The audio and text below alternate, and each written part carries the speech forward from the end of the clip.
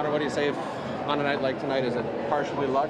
It's a big part of it's luck. You always have certain things you want to be able to try and do offensively, and execution was there in a couple plays, and like I said, a little bit of luck, and guys away from the puck working well too. First one, definitely the retrieval in the corner on the power play was huge. Net front, there was net front on the third goal.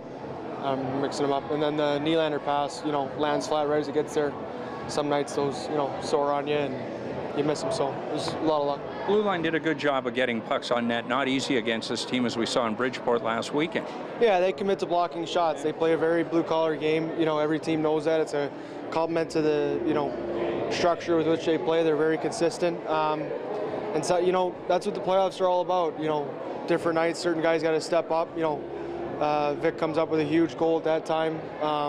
You talk about details of the game. Face-off play gets the 6-1 that helps, certainly eases the anxiety level of the defense and the goaltender back there being up twos. So all of a sudden you piece it bit by bit and you got a pretty good effort to win with. When was the last time you had a hat trick? I don't know. I don't think I had one in midget, like 3-on-3 hockey maybe in the summer. I don't know. It's been a while. So hat trick, 5 points. What'd you eat today? I don't know. I'm going to eat it again though. Yeah. What does it say about this team that 5 of the 6 goals came from the blue line, that the defense score is potent as any in the league?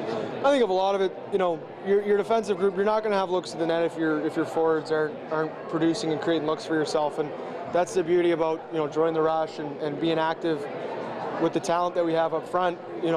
Certain guys, they may not see a vast majority of our lineup has the skill set, the poise to make plays and execute. And that's what I think you saw, was some nice plays by our forwards, some execution by our defensemen, and pucks went in the net. So how about you personally coming from the Leafs? How do you feel different as a player in terms of coming back to this league? And I think it's minutes more than anything, and comfortability. The anxiety levels aren't as high. In the NHL, every night you've got to impress. In the AHL, it's the same thing. Just personally, I've got a larger cushion of success. That I can rely on. Okay, I've made this play here. I'm more familiar with the players. I had played Bridgeport, quite a bit in my last couple of years before, this series. So I think just kind of eases the game and lets your, truer game come out bit by bit.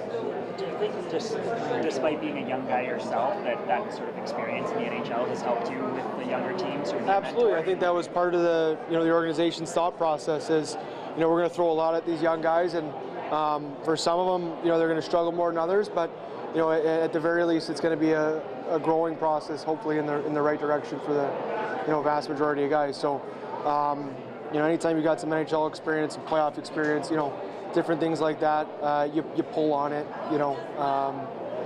and try and bring in similar mindsets, details of the game that worked for you then.